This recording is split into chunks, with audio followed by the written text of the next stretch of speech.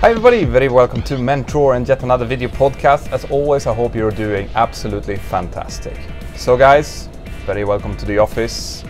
I have a couple of minutes here just to show you a little bit around in the flight deck. And today on the podcast, we're going to talk about how do aircraft move around?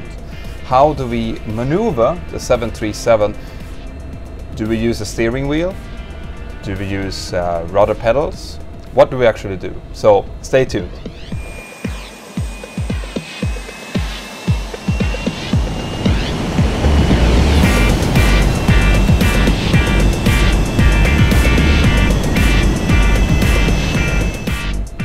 Right guys, so how to maneuver an aircraft on the ground might sound obvious, but if you don't know how this actually works, it might come as a little bit of a surprise to you. Okay, first of all, when it comes to reversing the aircraft, you know, when you're in at the gate, all the passengers are seated, everything is closed up and the aircraft starts moving backwards.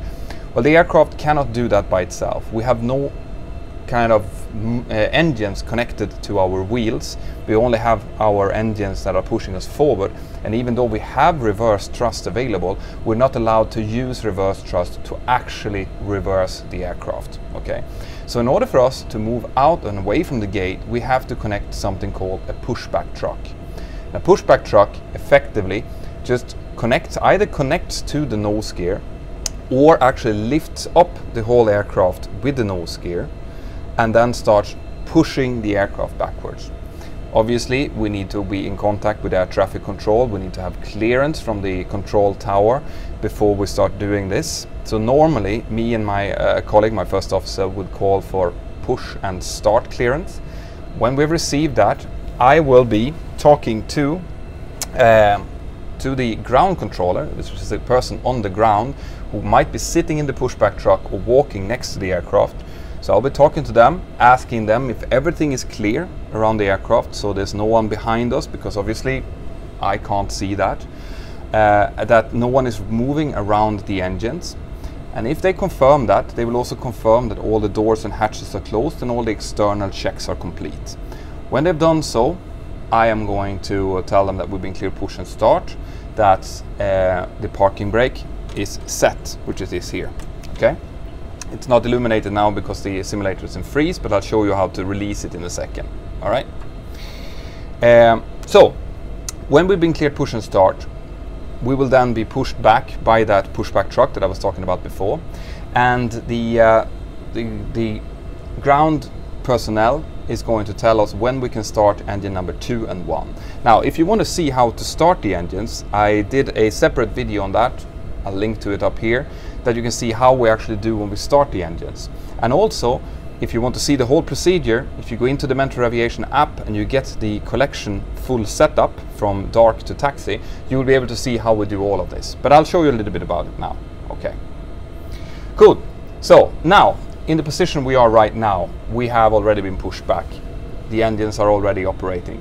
So from now on, it's about taxi the aircraft. Okay. Now, in order to taxi the aircraft, we can actually use the rudder pedals. Okay, the rudder pedals will give us about 7 degrees of nose wheel steering. So if we move the pedals like this, that will actually help us turn the aircraft. However, when we're taxiing on the apron like this, or for lining up on the runway, we need to be able to be much more maneuverable. Okay. We need to be able to take much greater angles of turns, and the way we do that is by using this. Okay, I'll show you here in a second. It's what we call a tiller. If we move over here, you'll see what I speak about. This one, this here is a tiller. Okay, that one can be moved full left and full right, and this is essentially a steering wheel. Okay, so what we're going to do now is we are going to start to taxi the aircraft a little bit. I'll show you how to do that. We'll see if we can get the camera standing in a good place. So the first thing we need to do is we need to get taxi clearance. So we will call air traffic control, ask them if we can taxi. The air traffic control will say yes, taxi, and they will give us a specific taxi route. So we will be checking our plates. I'll show you an example of the plate here. we'll check the plate. Me and the first officer will discuss to make sure that we're both happy with how the taxi routing looks. So it's like straight ahead, first to the right, and then straight ahead a little bit more, and then we'll be following that taxi route in our plate as we taxi. It's really, really important, guys, that you do not taxi unless you're absolutely sure where you are.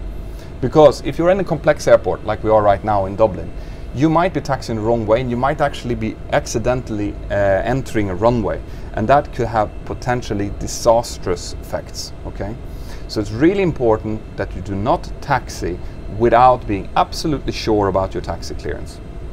Okay, good.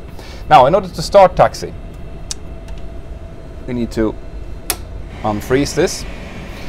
Okay, guys, so in order to start taxiing the aircraft, we need to start by releasing the parking brake. Okay, so put myself into position here, and what you do is you use the tip of your toes, the toe brakes, push them down.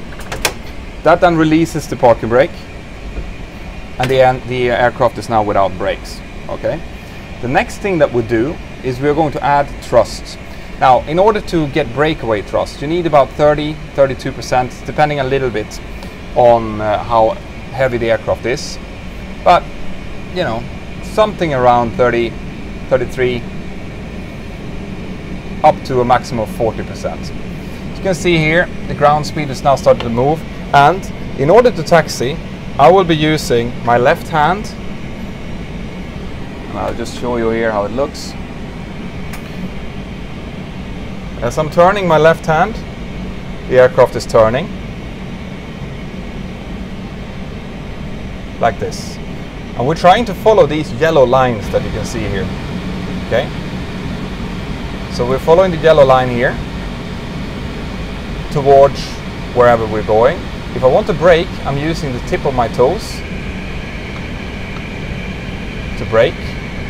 As you can see, we're slowing down, and obviously that is together with reducing thrust as well.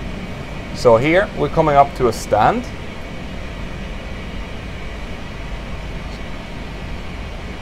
And if I want to stop the aircraft, I should probably make this very obvious to you guys that I'm sitting in a simulator right now, so I'm not actually taxiing around wildly in Dublin Airport. So if I want to stop now, once again, I press the toe brakes, put the parking brake on, and release, and the parking brake is set. Okay? I hope this all makes sense to you guys. Now, there's a couple of maximum speeds that we have to keep to. We have to keep a maximum of 10 knots around turns. If we're on a straight line off a runway, the maximum speed is 30 knots for us. And if we're backtracking a runway, we can go as fast as 50 knots. If we have contamination, so if it's snow or ice or anything on the apron, in that case we limit our taxi speed to 5 knots, right, which is really, really slow. So once again, we have the tiller, we have the rudder pedals, we have the toe brakes on the rudder pedals, and that is pretty much how we do this. So if I want to taxi in away now, release the parking brake, add a little bit of thrust, not too much.